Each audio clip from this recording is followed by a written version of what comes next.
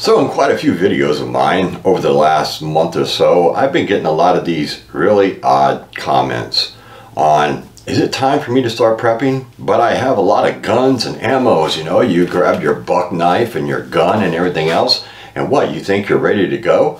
You think that's what prepping is all about? You are totally mistaking on the whole picture of being a prepper. And we're going to explain that starting now. So what is your whole idea of a prepper? First off, I'd like you to put in the comments below, what do you think it means to be a prepper? And let's see what everybody out there thinks. A prepper is somebody that preps for the unknown, that preps to be ready in a dire situation that could be life or death for you and your family, or it could be the lack of all the basic necessities that people need on a daily basis.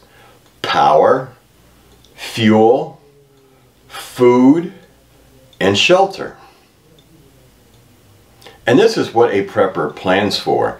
You see, the big misconception out here in this world is, if you're a prepper, you're a hoarder.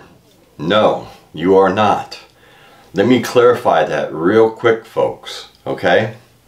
People that hoard are the ones that are going into the store and they clean the shelves out. They take everything. Most preppers don't do that. Most preppers have a plan. Most preppers know what they have, what they want to have, and how they're going to succeed in getting that stocked up. Now, you have to remember when you're prepping, it's not all about food, folks. It's not all about what you have in food. Everybody thinks that the food part is the most important part, which in effect kind of is, but it also goes back to, you have to have a nice rounded supply of all types of things in your arsenal. A prepper is somebody that preps not only food. A prepper is somebody that preps water, way to purify water, way to boil water. If you have to add chlorine tablets, a prepper knows how to get water. Water is the main thing that you have to be able to get if you don't have enough of, and you have to make sure that it is safe for you or your family to drink.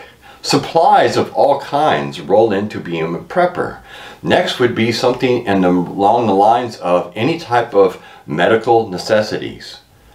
First aid kits, all this different types of stuff. Basically with first aid, you buy what you know how to use. If you don't know how to use something, don't spend the money on something you don't know how to use, unless maybe you're going to take a course on something, or maybe you do have knowledge. This way here, you can order and buy those types of products. You have to have power for you and your family, whether that be whatever. It could be battery banks, it could be generators, solar power, there could be a lot of different things. Some way to generate power, some way to generate a way to cook is another issue. You see, there is a nice rounded pyramid that goes around this. Water should be number one, food, and then you start on all your other supplies. What happens if your home is destroyed? Do you have some way to make shelter? Do you know how to make shelter? Can you make shelter with a tarp? Maybe you need to buy a tent. This way you can pitch a tent, at least everybody could get inside and stay dry if it is raining. See, these are all the things that you have to think about. You have to have a nice rounded effect for being a prepper. So to everybody out there that just sat here and they're saying, well, you know, should I start prepping now? I have guns and ammo. Guns and ammo ain't going to get you too far. You might think it's going to get you too far, but it's not. More than likely, it's going to get you killed. If you think you're just going to go start taking people's stuff because you have guns and ammo. Because more than likely, they're going to have guns and ammo too.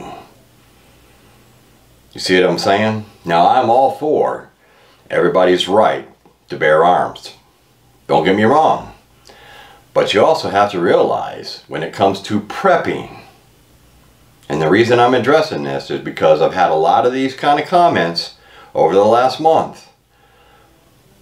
I want to make sure people understand just having guns and ammo isn't the whole picture. It's one piece of the pie to have self-defense for you and your family. You have to put all the other pieces of the pie into the pie dish so you have a complete pie for when SHTF hits the fan and you're ready. So I just wanted to do a video today just to clear that up a little bit for people out there that really don't understand what's going on. And I hope that everybody stays safe. You keep prepping, keep putting those supplies away. And by all means, I will catch all of you on the flip side.